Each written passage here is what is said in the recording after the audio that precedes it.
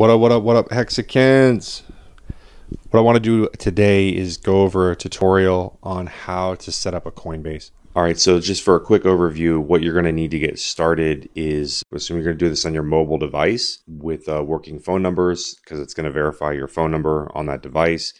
You're going to need a driver's license because it's going to verify your identity. You're going to need a working camera on the phone that allows you to take a picture of the front and back of your driver's license.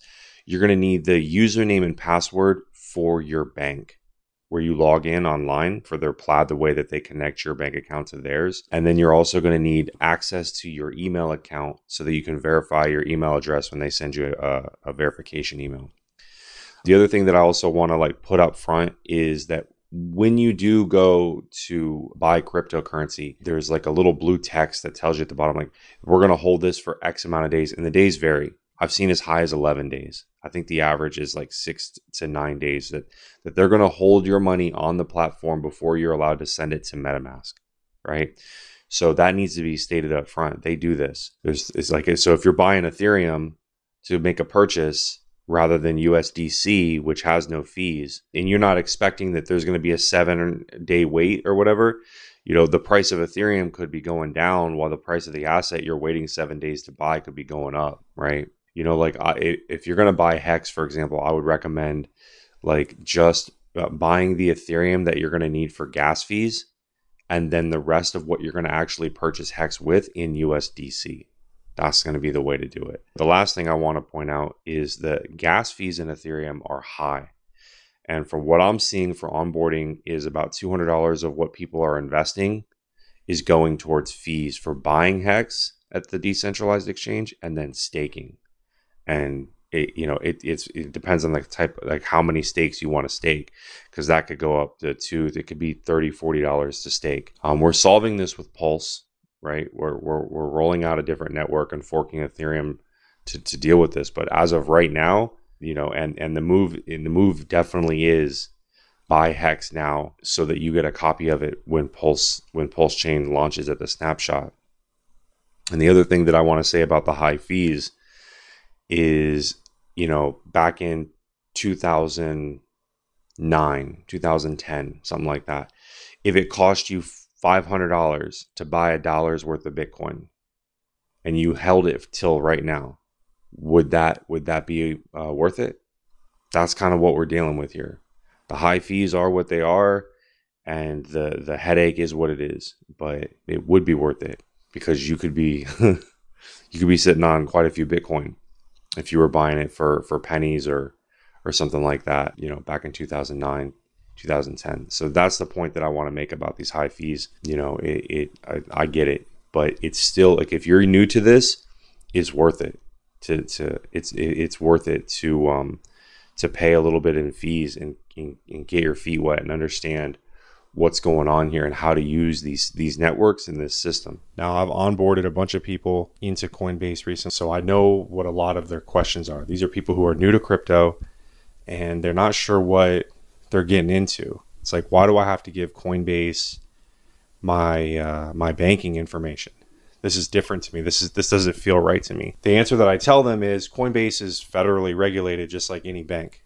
For all intents and purposes, you're signing up to another bank and you're going to trust this account to pull money from your bank account to buy crypto with it.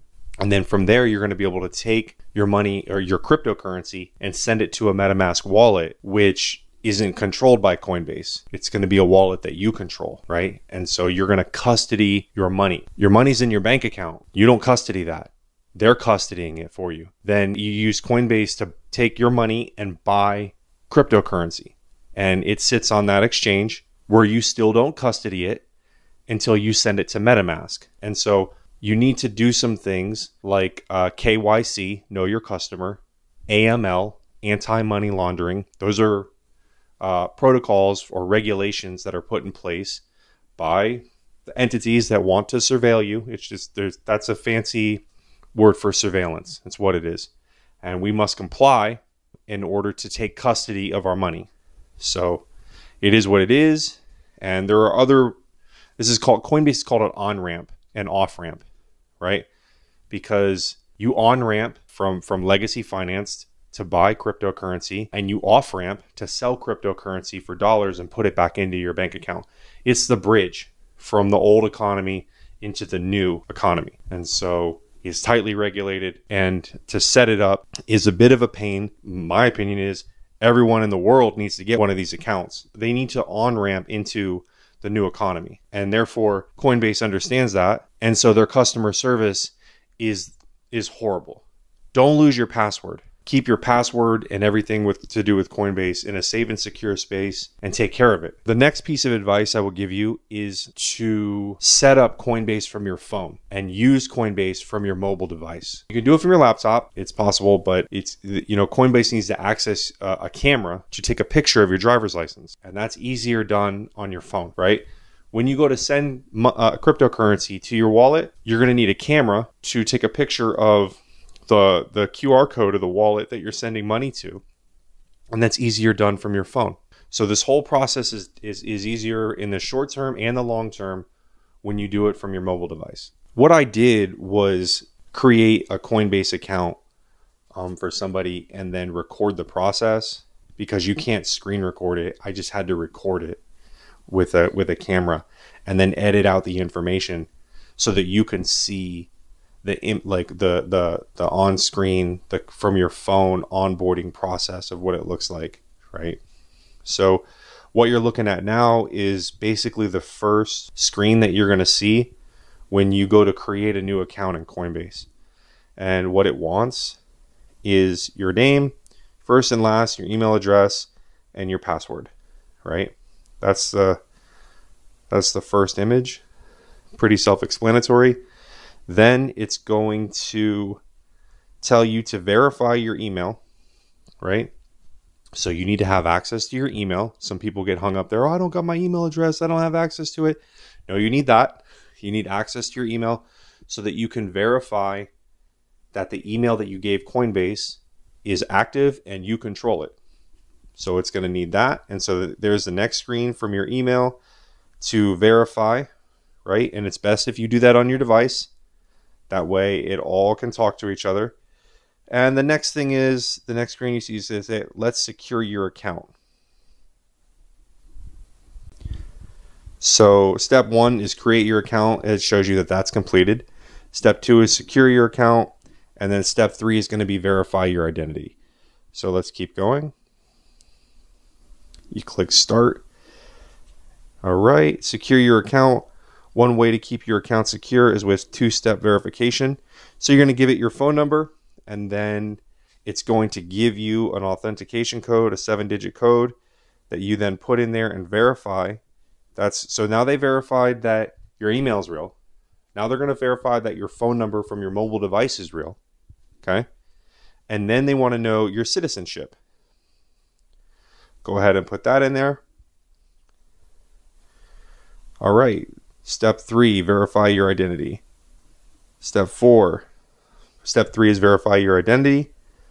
All right. What it needs is your legal name, your date of birth, and your social security number, or the last 4 of your social. And it tells you federal regulations require us to verify your identity.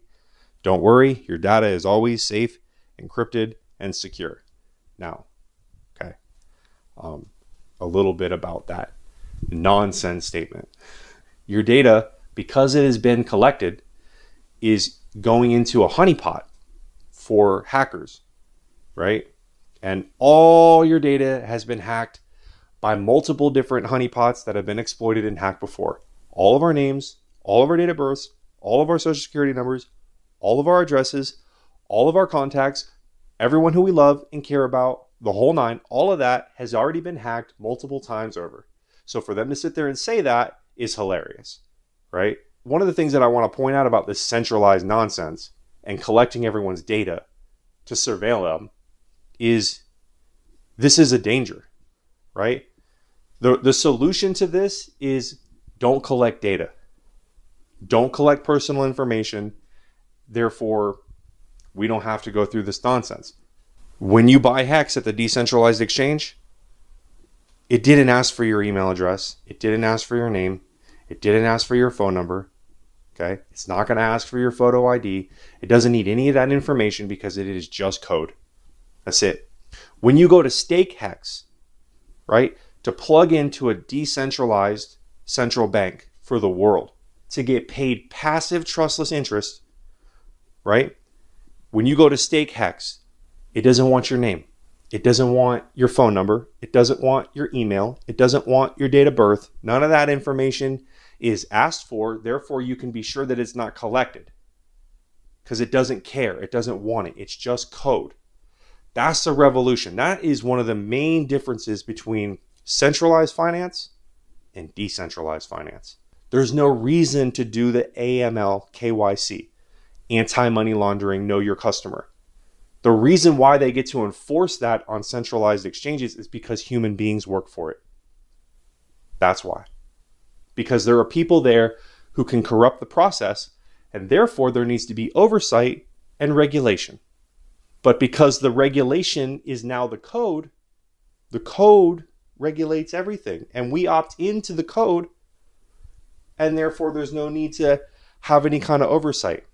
And the code is immutable anyway. There's nothing that they can do to change it. It's locked. Moving on. The next is enter your address, your physical address, your street address, right? And here we got residential address, apartment number, zip code, city or town and state. Should be self-explanatory. People ask questions, what will you use Coinbase for? The answer is investing. Okay? That's what I tell them to choose. They are going to, if they're going to buy and stake Hex, then they are using Coinbase for investing. What is your primary source of funds? See how we get all the way deep down into your life? Occupation, investment, savings, inheritance. Okay? Only you guys can answer that one. What is your employment status? Federal regulations require us to ask this question. Employed, unemployed, retired, student, or self-employed. Those are the answers that you get. And then from there, I believe it's going to go into detail. How much crypto do you expect to trade per year? What industry do you work in? Okay, now we're all set up. We're going to see a main portfolio, right? Where the side setting comes in and you have the opportunity to look at portfolio and settings, learn and earn, borrow cash, earn and invest. I don't mess with any of those.